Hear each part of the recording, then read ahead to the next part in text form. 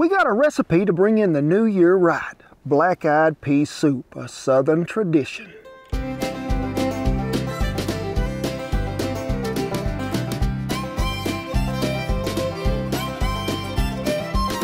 Oh, I do love me some black-eyed peas. They are what's happening. And today we are going to make what? A black-eyed pea soup. That is oh so good. It will warm you up. And look, we have guests in camp, we do.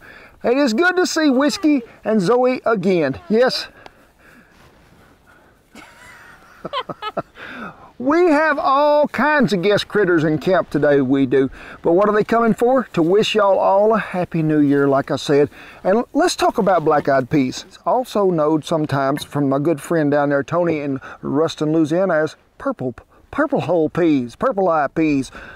But folks, them's just dried black-eyed peas they are. Now, my dad used to tell me a long time ago, they didn't get a lot of rain to begin with, and them have like 20, 30 acres of them peas out there, and sometimes they even call them cow peas because the cows did get fat on them things, they did. But they'd go to droughting out, wouldn't get no rain, and they'd just make a little old pod there and wouldn't have many black-eyed peas in them.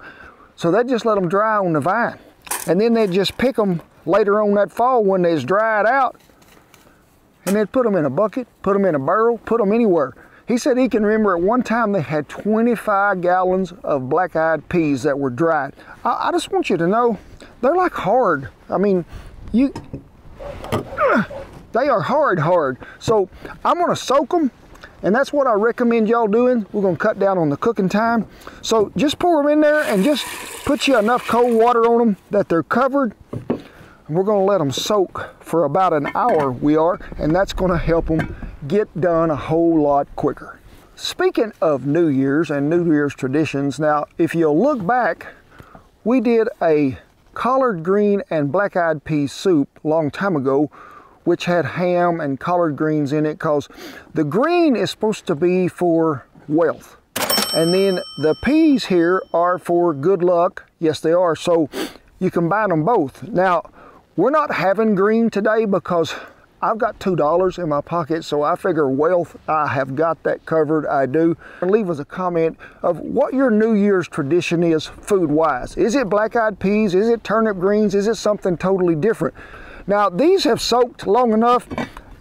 I'm not even gonna go get the colander. I'm just gonna do it right here in the kitchen floor. So make sure that you don't do this in the house. And I'm telling you right now, the reason them gloves is on, it is about 39 and the wind is blowing, as you can see, Old Glory there. And my hands is cold. So they've all had a bath, they have. Now, to make this, and we're using 2 pounds of beans. This is gonna beans. These is not beans, they are black-eyed peas. 2 pounds of them is gonna feed, I figure you were gonna get a good 10, maybe 11 servings out of it. Just depends on how big your people are you're serving.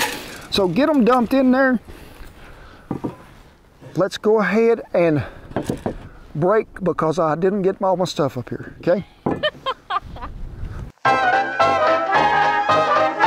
Get all your stuff? Well, I don't know. You never know. You know, that's a lot of people when they're cooking at home, it's like it's just right here in this cabinet or maybe in this cabinet. Sometimes my cabinet might be a quarter mile away, or if I forget it, it could be 20 miles away. We're not just going to add straight water to that. We aren't. Now, I've used chicken broth and I've used beef broth, but today we're going for beef. And how much? 32 ounce whole box full. We are. Just go ahead and get them in there. You can see that is covered, but that's not enough, folks, as these cook. So we're going to add probably about 2 cups worth anyway, right off the bat. Now, to that, let's just set this aside here for just a second. And let's go ahead, and I want you to get a yellow onion. Now, a yellow onion's always going to be a little sweeter, and I'm after a little something sweeter in here. But most traditional Mexican food recipes that I'm going to cook are always going to be a white onion. So let's get the onion back in them black-eyed peas. And a lot of you be thinking to yourself right now, he ain't going to put no smoked jowl in there, or maybe some ham hock or anything like that. Hang on, folks, don't quit me yet, because we got a lot of goodness going on here. 2 cans of green chili. Gotta have them. Diced? Diced green chilies, yes. And you can get them mild or hot, whatever your flavor will be. To that, look here, you know him, as Justin Wilson would say, Leanne Perrins, the W sauce. You gotta have it in there. So we're gonna put about yay much in there. We are. I like a little liquid smoke in this recipe, I do. And how much does it take? Exactly 1 cap full. So I can smell that from here. Yes, ma'am. Then this is what? The mesquite flavor. We're gonna stir it with this knife because we don't have a spoon over here, and get it mixed up. And I'm gonna meet y'all over there to the fire. Y'all might be wondering why I'm over here huddled up against the wagon. I'm telling you folks, y'all are sitting in there, most of you in the recliner while I'm doing this, and it is cold, I'm telling you for sure.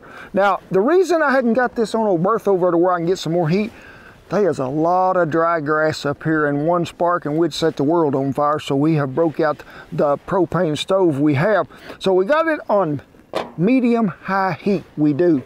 Now, I'm gonna add some mesquite seasoning right off the bat. Some cumin too to that. Garlic powder, coarse ground black pepper, and something that I don't have with me, which is over yonder. Shocking.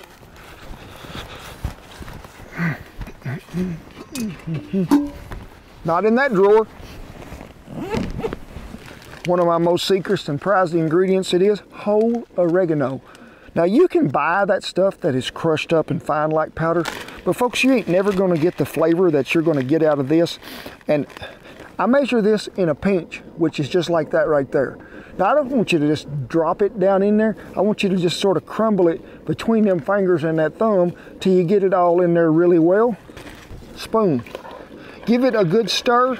Now remember, this is like beans too, so I need you to keep some hot water on a burner somewhere if you have to add some, because black-eyed peas too can get thirsty later on. We're gonna give that a good stirring, and folks, we're gonna keep it on that medium-high heat with a lid on it, but we need to let that simmer about 30 minutes before anything else goes in there. Meanwhile, we got to put something in there that's going to give it some substance, so we got to brown up some meat. First, we then browned us up some sausage. We have 1 pound of sausage. Took it out, and we got a pound of ground beef here, and you can put it in however you want to. In fact, we're just going to put it in there just like that. Jump to.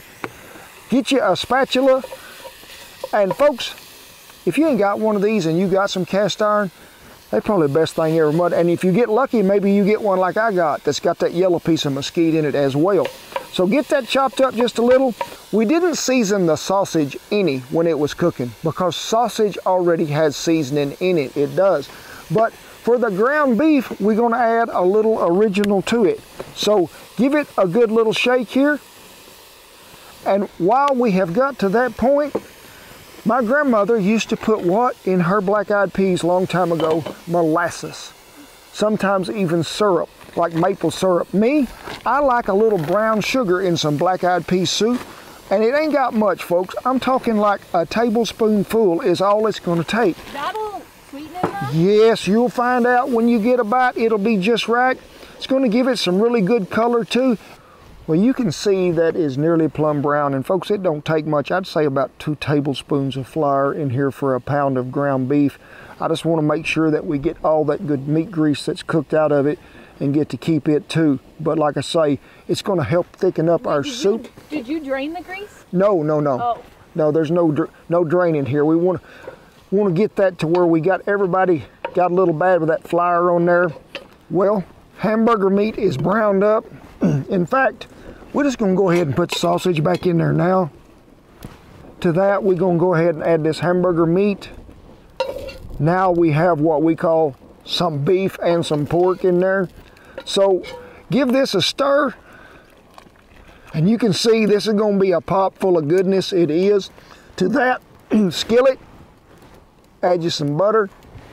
I have diced me up 4 Roma tomatoes. Shannon was asking, why don't you just put them right in the pot?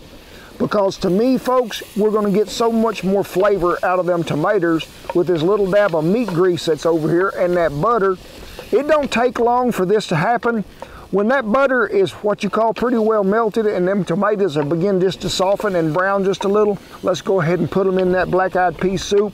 We're going to bring that back up to what I would call sort of a low boil and let it go for about 45 minutes. That is the best way to bring in the new year.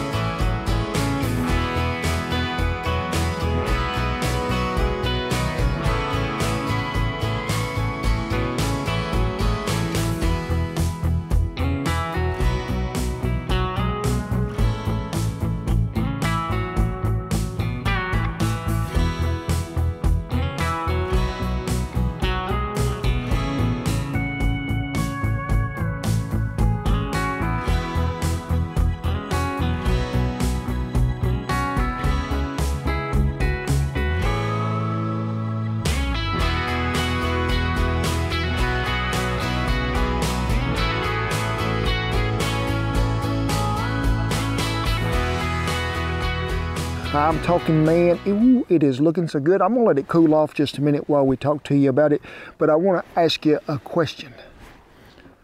Cornbread or crackers? Or do you even crumble your cornbread up and put it in there? Or do you dunk it and take a bite? Or do you slice it and pour the whole thing over? Only you will know, and it is so many options, it is.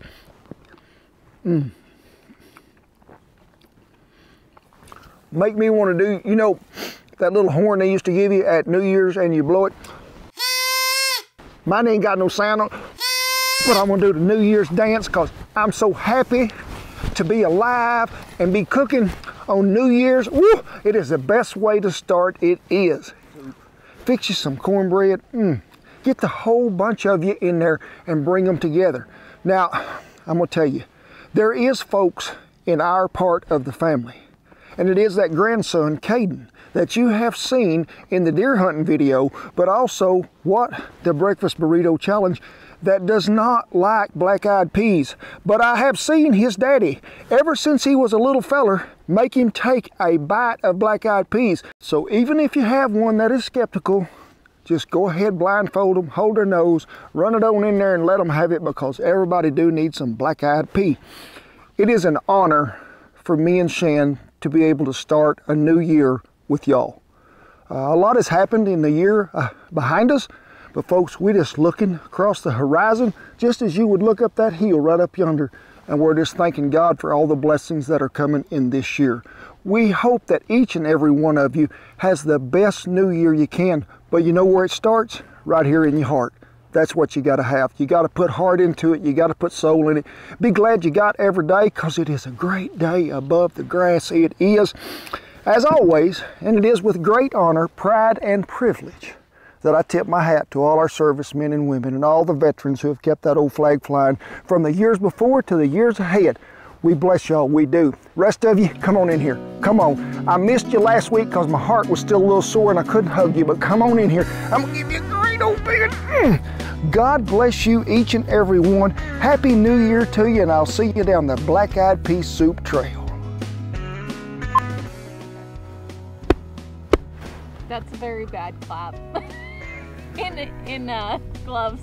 Look, I have my gloves on, my hands are cold. It's okay. Hey, do a little, like, do it on the... Perfect. I don't trust y'all, not one bit, because y'all sort of like the big. Y'all would eat everything I got in like one bite. Well, our onion is... You lost your gloves. Yeah, it was us having to do knife work and hold an onion, and things was happening, and now my hands are just gonna have frostbite. I am warming my paws. Just like an old cow, I need my paws warm before I can work.